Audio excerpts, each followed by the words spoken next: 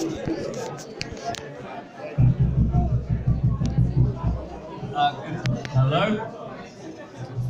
Hello. Good evening, ladies and gentlemen. And a particular welcome to Eva and her extended family. Here we are, the Royal Irish Academy, at the launch of Soldiers of Liberty.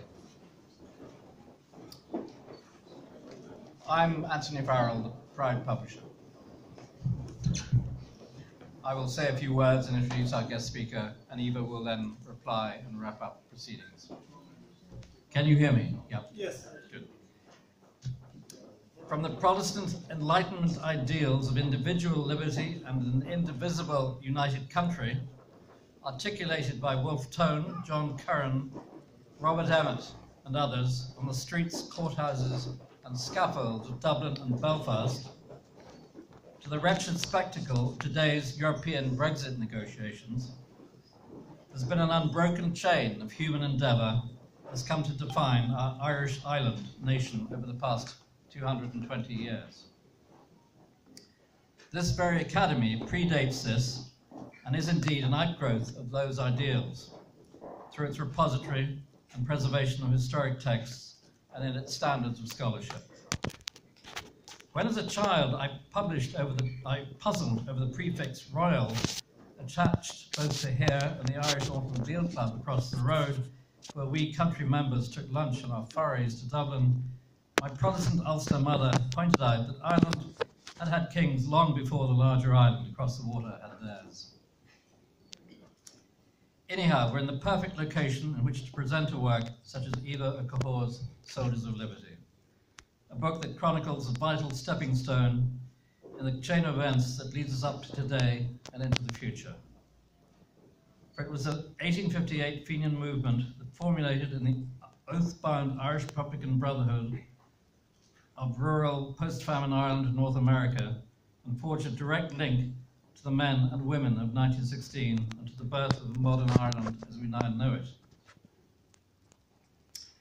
Anyhow, to complicate this ladybird reading of our past, Lilliput is now honoured to welcome our leading great famine historian to put some flesh on the bones of Eva's magisterial keynote work, Cormac O'Grada, Emeritus Professor at UCD, Princeton and beyond.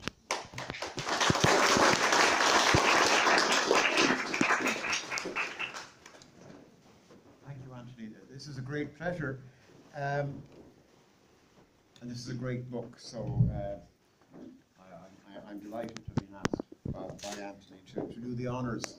I have a bit of a text here, which I'll more or less stick to, and it doesn't go on for too long.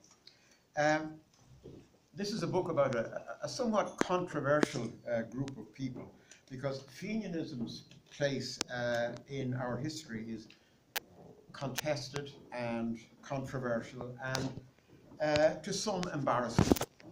It's also full of contradictions. The Fenians were at once conspiratorial and attention-seeking, prone to cock-ups and resilient in recovering from them. Sometimes seemingly gone, but never really forgotten. Terroristic in their methods, but popular and democratic in their broad appeal. In the popular imagination, Fenian's story is one of splits and conspiracies, fiascos and funerals. And there is ample evidence for all of this in Soldiers of Liberty, this really terrific book. In Soldiers of Liberty, and I did the count, the word split occurs 33 times. And that is not counting the Parnell split. There are over 80 references to conspiracies, 30 to plots, 16 to disasters, 34 to collapse, 61 to rescue, and 58 to funeral. And that is excluding index references. The witty reference on page 257 to a rescue and 2 funerals is a familiar part of the story. Because the Fenians did funerals like the British do royal weddings. They first attracted national attention through the funeral of Terence Bellew McManus in 1861, And they could still muster a massive crowd when they buried Dublin and Rossa in 1915. In between, the Fenians honoured John O'Mahony with a public funeral in 1877, small, admittedly, relative to the McManus funeral, but still featuring 44 marching bands. James Stephens got a huge funeral in 1901, one of the dozens of wreaths being from Michael, and it says, Michael Davitt in memory of the old captain. And in 1907, John O'Leary was given yet another impressive send-off. Although, as Professor Joe Lee quipped memorably long ago, not even Fenianism can live by funerals alone. In recent years, there has been somewhat of a reawakening of interest in the Fenians, but this panoramic survey is the first comprehensive scholarly account of the movement, from its secretive beginnings on St. Patrick's Day 1858 to enigmatic end in the mid-1920s. Rejecting depictions of Fenianism as just fun or a way of finding one's way in the world, Eva succeeds pretty convincingly in showing that an older generation of historians underestimated the people she calls the soldiers of liberty and their commitment, as in the end the authorities did.